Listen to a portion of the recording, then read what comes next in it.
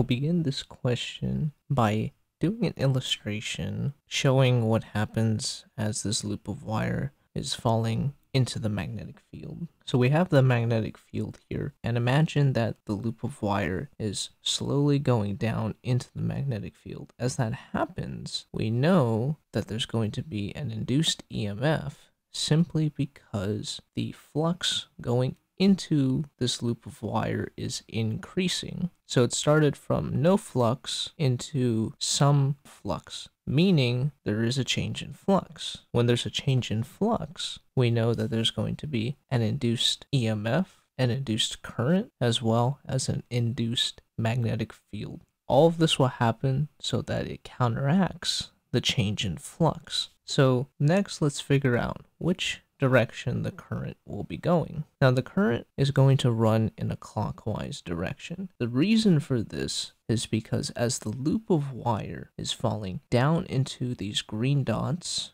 which is the B field coming out of the page, more and more dots are going to appear inside of this loop of wire. Now, we have to abide to the law of conservation of energy. It can't keep increasing and increasing indefinitely. So what has to happen, according to Faraday's law, is we need something that will slow the change in flux, and that will be the induced magnetic field that'll be going into the page. So an induced magnetic field has to form, and that magnetic field will be directed into the page. So we need to figure out which way would the current have to run, which way would the current have to move, so that inside of the square loop of wire, the magnetic field will be directed into the page. And using your right hand rule, you can take your thumb, and if you run it throughout the square loop of wire in a clockwise direction, you'll find that your fingers will curl into the page, and that'll prove that the current needs to run in a clockwise direction. So we need to know, next we'll bring up the magnetic flux equation. So we know that the magnetic flux is equal to the magnetic field times the area times the cosine of the angle between the magnetic field and the surface normal. The area in this system is the length of the wire times the width of the wire. The angle between the magnetic field and the surface normal will be at 0 degrees from one another. Now we'll bring up Faraday's law, which is the induced EMF is equal to the change in flux. The negative sign simply represents Lenz's law. We won't focus on the negative sign for this question, and instead look at the other variables that are causing a change in flux. Right here, the magnetic field and the width are not going to change. What is changing, however, is the length. The length is not growing,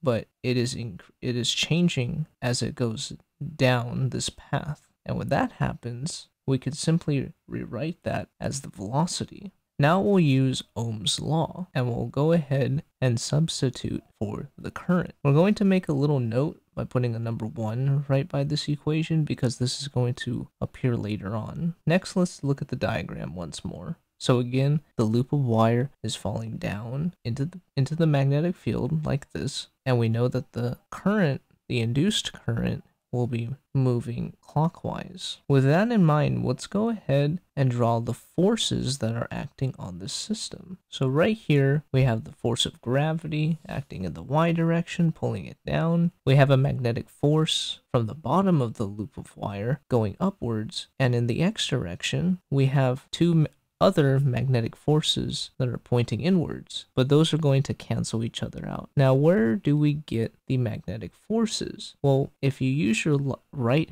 hand rule and focus only on this B field coming out of the page and this current right here, you take your right hand and point your finger in the direction of the current, and then you point your middle finger in the direction in which the B field, you'll find that your middle finger will be pointed towards you, and your pointer finger will be pointed to the left. Your thumb should be pointed upwards, and thus the magnetic force on the bottom of the wire is pointed upwards. Now, you might be confused right now. Why are we using the magnetic field that's coming out of the page? I thought there was an induced B field that we have to consider. That is true. However, the induced EMF and the induced B field do not have enough of an effect that will produce a magnetic force that is stronger than the one that we have right here. So this one is the one that we'll take into consideration of. The one caused by the induced magnetic field is negligible. So now we'll write what the magnetic force is equal to. So we have that the magnetic force is equal to the current times the width times the magnetic field. Now we'll go ahead and take that equation that we found for the current and we'll make a substitution. We'll get now that the magnetic force is equal to the magnetic field squared times the width squared times the terminal velocity divided by the resistance. Next, we'll sum up all the forces acting in the y direction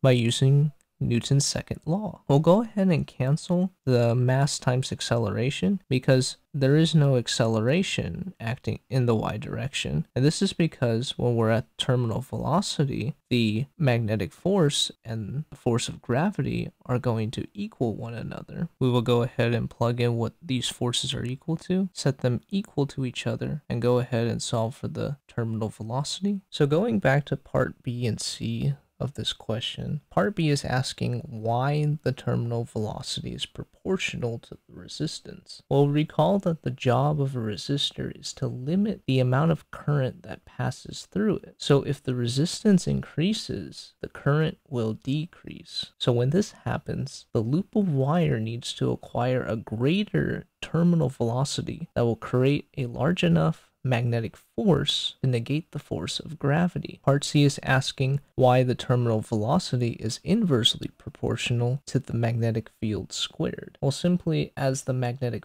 field decreases, the terminal velocity will need to increase so that it creates a large enough magnetic field to negate the force of gravity.